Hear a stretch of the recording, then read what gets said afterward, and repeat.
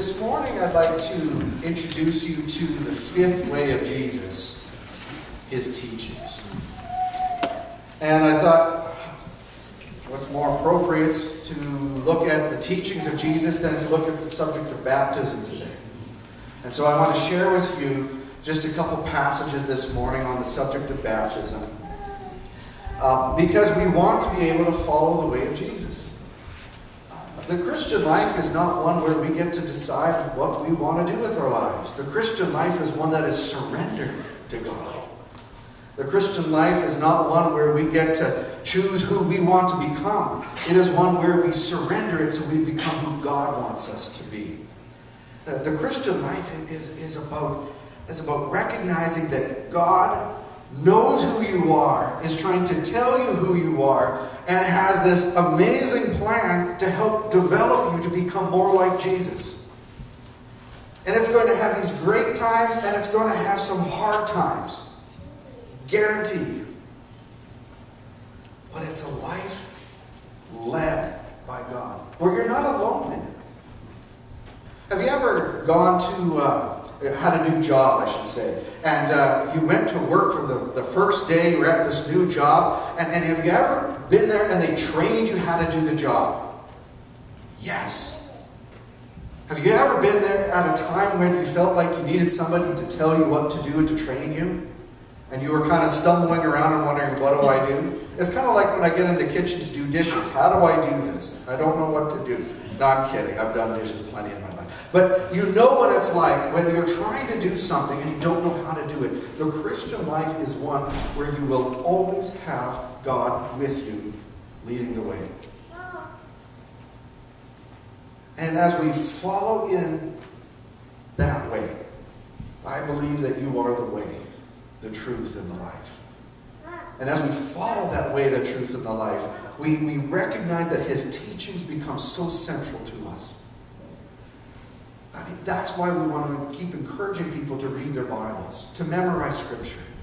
It isn't so that you can become smart. It's so that you can become more like Jesus. It's so that you can become who you were always meant to be. And so today, I want to bring you to our first text, which is Mark chapter 1, verse 5. And in Mark 1:5, it says this: people from Jerusalem and from all over Judea traveled out in the wilderness to see and hear John. This was John the Baptist referring to. And when they confessed their sins, he baptized them in the Jordan River. One of the tenets behind baptism is repentance. It always has been. Repentance isn't about changing actions and words first and foremost. It's actually about changing your mind. Repentance literally means that. It's about changing your mind. And that's why it's so important for us to look at the teachings of Jesus, the way of Jesus and his teachings, because they will change your mind on how to live, on how to speak, and how to treat people. And repentance is intricately connected to baptism. It's not that you get baptized so that you could repent. It's you repent and then you get baptized. You change your mind about life. You change your mind about recognizing who God is and that God died for you and wants you to live with him forever. And when you change your mind and you say, I can accept that, then other things start to change. How we live. And we've looked at, this is the fifth marker of Jesus, we've looked at Jesus' life. And we're looking at his life and say, how did Jesus live? And then we looked at Jesus' mission. And you say, well, Jesus was on mission to be able to spread the good news about himself and the kingdom of God. We join in with Jesus on that same mission. Then we looked at Jesus' character.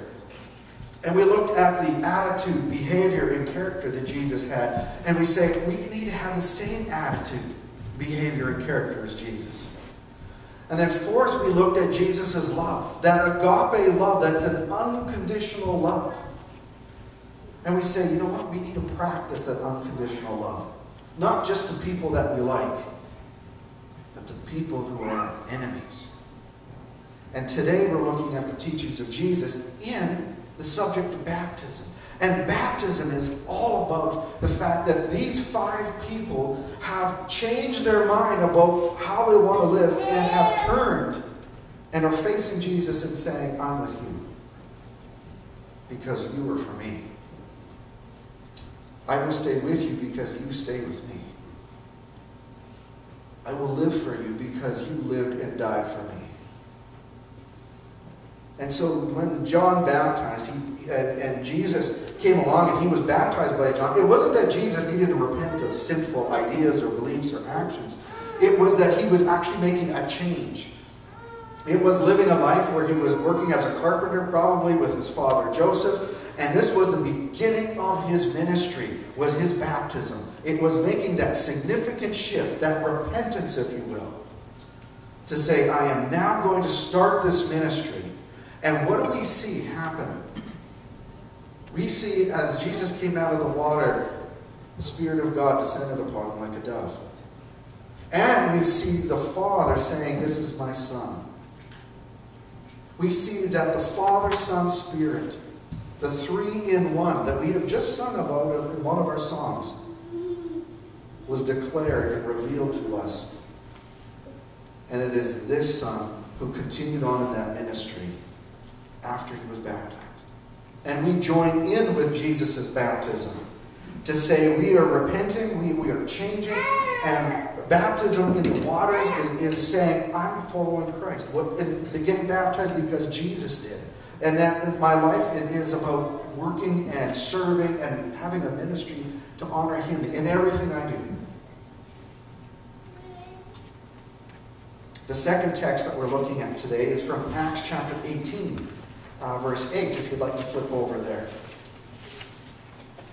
The first text was about repentance. Now, the 3 texts I'm going to talk about here right away are all connected very much. We'll notice repentance is the theme in Mark chapter 1, verse 5. In Acts 18, verse 8, it says, Crispus, the leader of the synagogue, which is really neat that this Jewish leader became a Christian, and all his household believed in the Lord.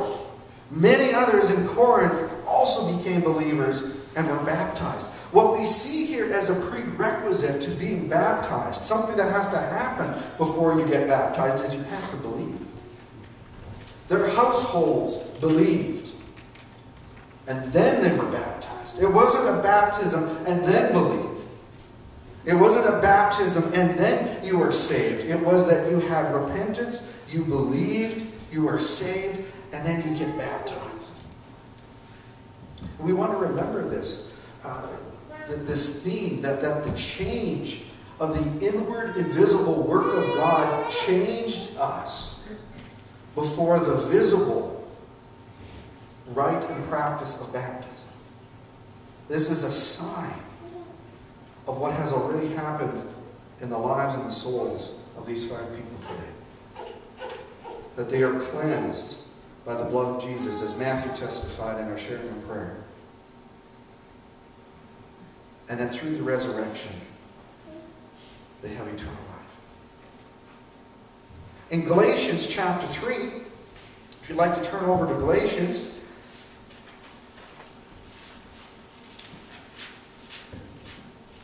there we go. Chapter 3, beginning at verse 26. It says, So you are all children of God through faith in Christ Jesus. It's important. It's through faith. And all who have been united with Christ in baptism have been made like him. The first text was about repentance. The second text was about belief. The third text is using a different word, is about faith. Faith is in the lives of these people. That their faith is alive and well. That they are sealed by the Spirit of God. That they are going to heaven. And right now, they enjoy the presence and the comfort of the Spirit of God in their lives. As are you. And so we see this threefold language of repentance and belief and faith being worked together to say something of what's already happened in the lives of people before they even get to the waters. One of the things that we want to remember this morning is about this faith, is about this belief, is about this repentance. But it's the fact that we don't want to forget it. And that's where I want to link together the baptism and the Lord's Supper. Next week we are going to have communion here. I figured out a way to have a COVID-friendly way of having communion, which Donna and Dave do not have to prepare the elements for. I've already taken care of that. So it's all good. We'll be able to, it'll be a little different, but it's COVID-friendly. And when we think about the Lord's table, on the very front of it, you will notice it says the word remembrance. We don't want to forget. The gospel of Jesus is something we don't want to forget. The gospel is for those who are lost sheep and need to be found. The gospel is also for those who are not lost. It is for you as well. The gospel is something that is a message to tell people they don't have to live in sin and in a state of being an enemy of God. It's a message to say that God exists. It's a message to say that God is taking care of the problem of sin in this world, which the world doesn't have an answer for, but God does.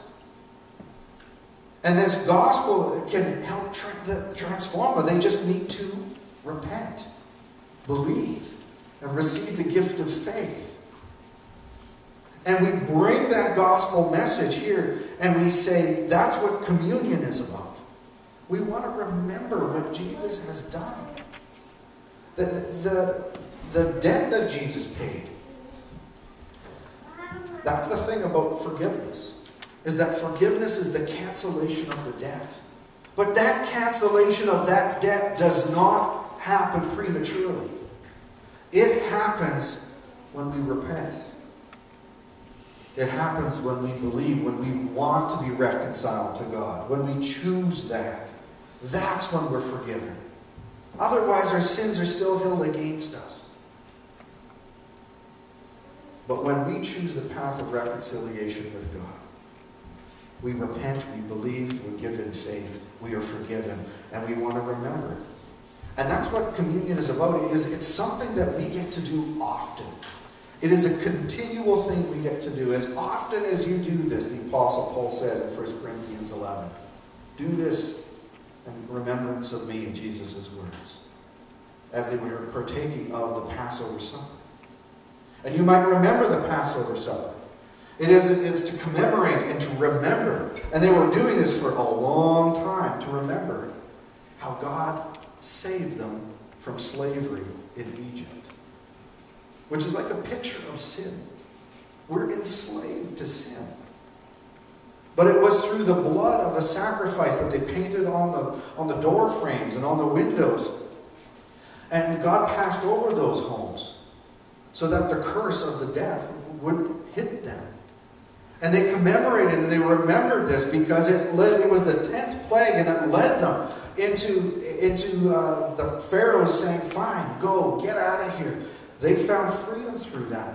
And Jesus capitalized on this Passover meal, and he tied it directly to him, that he becomes our Passover lamb. It is his blood that washes us clean so that the wrath of God passes over us. And that we become friends with God. We want to remember that gospel message that is embedded in communion as we remember the waters of baptism. Because that same gospel message is being proclaimed through the testimony every time somebody gets into those waters. Baptism is not something that we do continually. It is something that happens once in your life. Communion is something we do often, lest we forget. Baptism is a one-time deal. It is to reveal to you the work and the sealing power of the Spirit of God, because they have been transformed by the gospel. And so we want to remember that the 5 who were baptized today had already repented. They had already believed. They already had been given the gift of faith by God, as we see in Ephesians chapter 2, verse 8 and 9. And today, they took the step of faith and obedience to follow in the path of Jesus, to be baptized, as a testimony to you. They are testifying to you.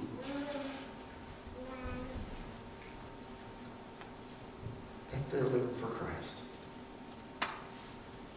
They want you to know that they are followers of Jesus.